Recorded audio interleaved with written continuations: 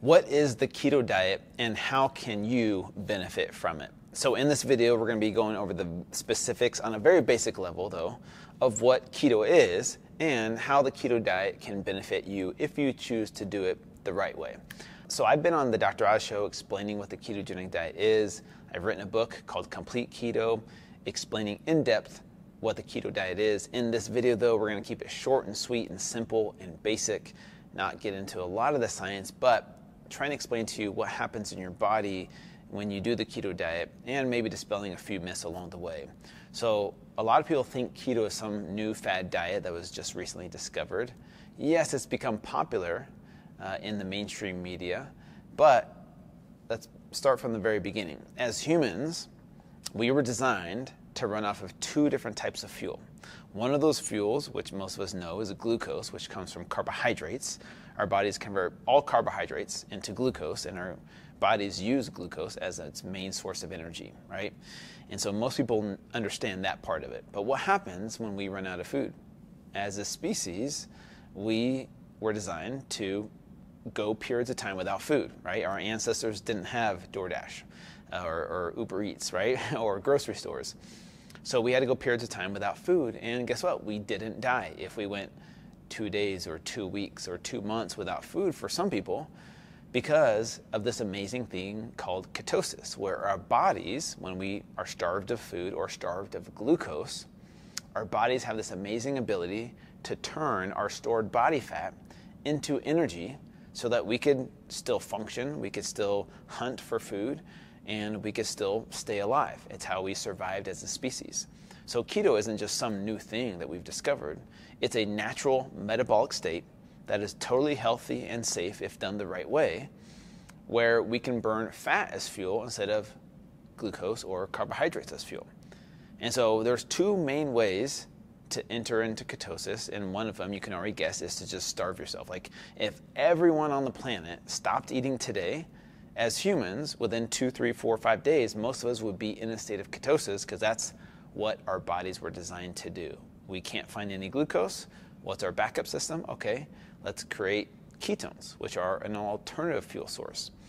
That's not the funnest way to do it, but it works. The second way is to hack that by eating a ketogenic diet, which is high fat, moderate protein, low carb, and that's what's become very popular in the mainstream media nowadays, is a ketogenic diet where you are eating calories, mostly fat, some protein, and very, very little carbs, because what that does is it forces your body to produce ketones as this alternative fuel source.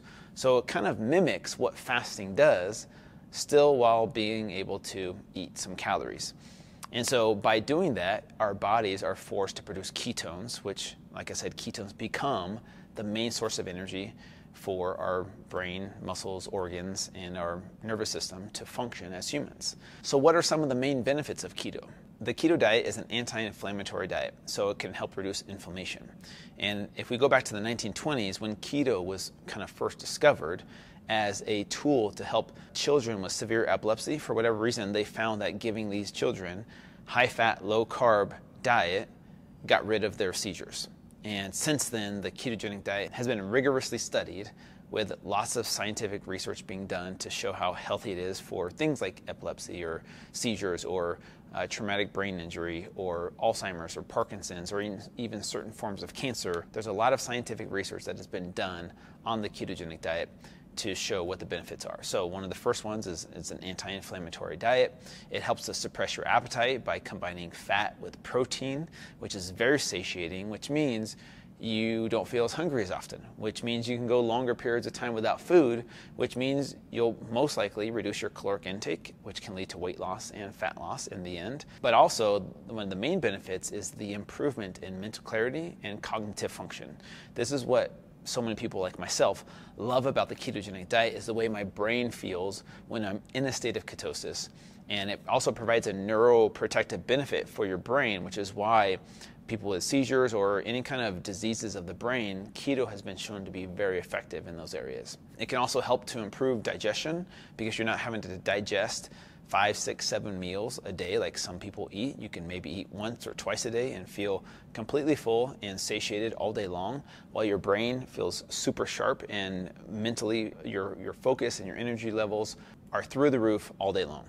So this is why thousands of people in my Back to Fit community, which is my program that I created when I gained weight on purpose recently for my Fit to Fat to 40 journey and then lost it, my Back to Fit program is a ketogenic program. That's why we've had thousands of success stories of people doing this journey with me, doing the keto diet the right way, the healthy way. And that's why we've had so many amazing transformation stories, but also people reporting in on the benefits that I just listed. Their numbers have gone down with the cholesterol and their A1C, and they've also seen improvements in their other blood markers, and they just love the way that their minds and their cognitive function has improved by doing the keto diet. And we've had thousands of success stories from the Back to Fit community, which if you're interested in that, you could go to fit2fat2fit.com and learn how to do it, because it's all in an app where you get access to the meal plans, the recipes, the grocery list, the workouts, all designed by me specifically to optimize fat loss and weight loss. At the end of the day, the keto diet is one tool in your tool belt that can help to improve health. And if you're looking to lose weight and lose fat, yes, you can do that with keto and feel amazing. But it's not a magic pill. It doesn't mean that this is the end-all be-all for all humans.